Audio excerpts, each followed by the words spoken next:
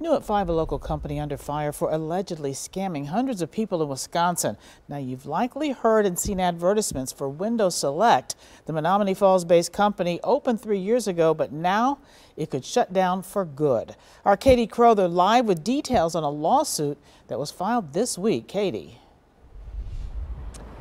Carol, while doing some digging, I found out that the Window Select office and warehouse out here in Menomonee Falls has recently been served an eviction notice for being $20,000 behind on rent.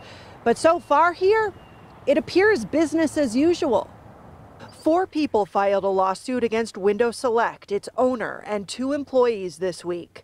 The people taking them to court: 2 men and 2 women from all across our area: Germantown, Cedarburg, Oconomowoc, and Milwaukee.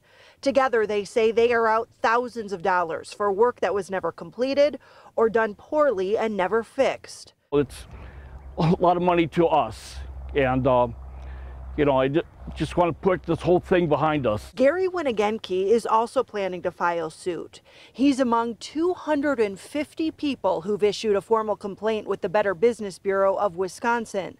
The BBB gives Window Select an F grade and revoked its accreditation. I have no guarantee. I don't know how they can stay in business. Gary signed this contract last October, agreeing to pay Window Select $9,000 for new windows. He paid half of that up front and was told the project would be completed by February. He's still waiting and has stopped hearing from the company. They said they could not refund my money because they already paid the supplier. But, I don't know when that's going to be, or if that was true, so I have no idea. Menomonee Falls police confirm they are investigating the company after receiving complaints. Meanwhile, the Window Select website continues to share positive customer reviews. I called the store looking for someone who could answer my questions. What can you tell me?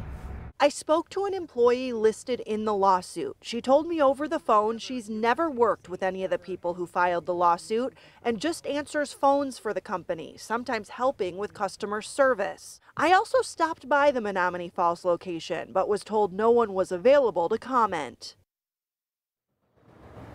Now, just before this newscast, I did get an email from a public relations firm in Chicago called Reputation Partners, which apparently is representing Window Select now. And that company tells me they will get me a response to the lawsuit as soon as possible. When I get that, I'll of course share it online at tmj4news.com. Reporting live in Menomonee Falls, Katie Crowther, TMJ4 News.